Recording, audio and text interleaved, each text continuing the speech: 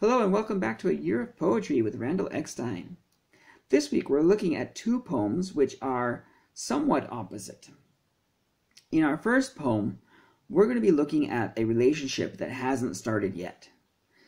It's a relationship that is, well, I noticed a few months ago that there was a certain person that I felt pleased when they were nearby. That when I saw this person, I felt lighter, felt more, I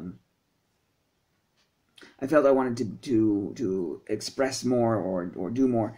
And I realized that this was the beginning of a passion that, quite honestly, had to stop because I'm a married man. But I realized that this feeling, this is the chase. This is what men really enjoy. That chase is so intoxicating. But once you get what you're chasing, the intoxication is gone.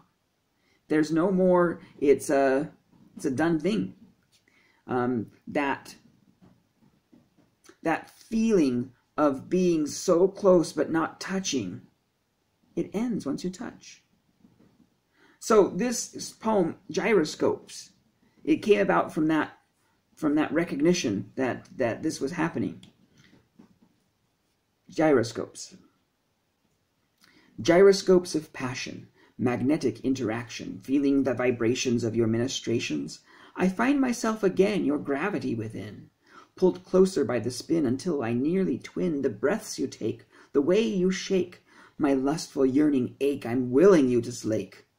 Shall we spin forever, so close but not together, in tandem but dissevered, longing for each other? But if we were to touch, our passions would erupt, and spent would then corrupt to fade away from lust. I need you in my sight, to pine and to ignite the gyroscopic light of my passion's yearning flight. Now, just for the complete story, I don't see that person anymore. That person came into my life, went out of my life, and there's nothing. But I did get this poem from it, so I'm very glad that I was able to recognize that and put it into words. And I really like this poem. I think this one, it really catches something that I feel. The next poem that I want to read was actually written many, many years ago. Back when I was a single man, when I was just writing.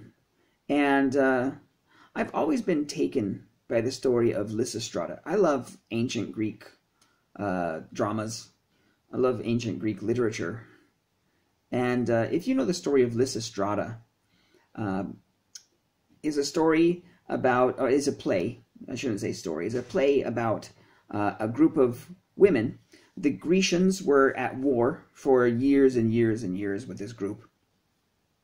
And the women were tired of their husbands going out and dying, or going out to war and coming home drunk. And all they wanted to do was make love. And so Lysistrata got all the women folks together, and she said, what we're going to do, we're going to go up on the top of the buildings, we're going to stand naked. And we're going to tell the men, well, here we are. When you stop fighting, you can come and get us. But until the fighting stops, you're not getting any.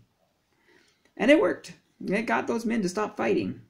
So this poem is titled Old Lysistrata. It doesn't deal with the story, but it uses that story to compare with. The poem, Old Lysistrata. Cold as they come she was, swift with a hip and tight with the collar she brought, and old Lysistrata had nothing on her.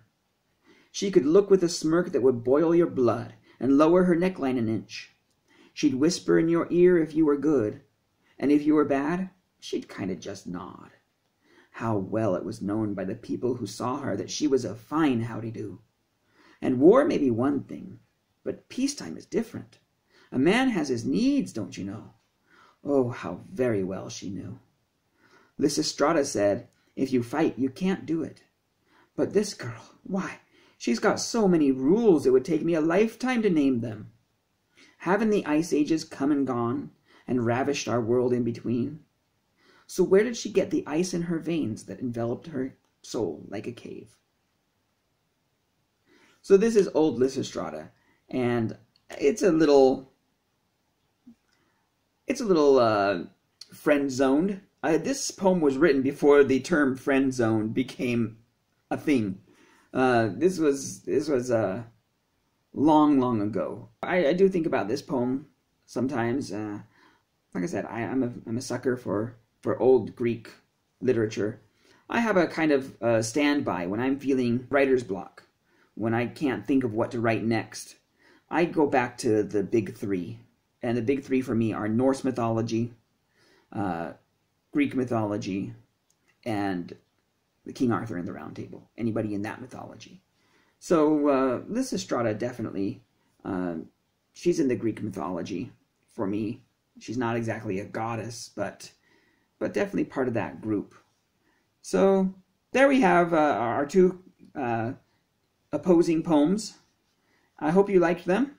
Join us next week where we will have some new poems. I'm going to the countryside of China this week, and hopefully I'll write something very naturalistic. So look forward to that. Thanks for joining us. See you next week.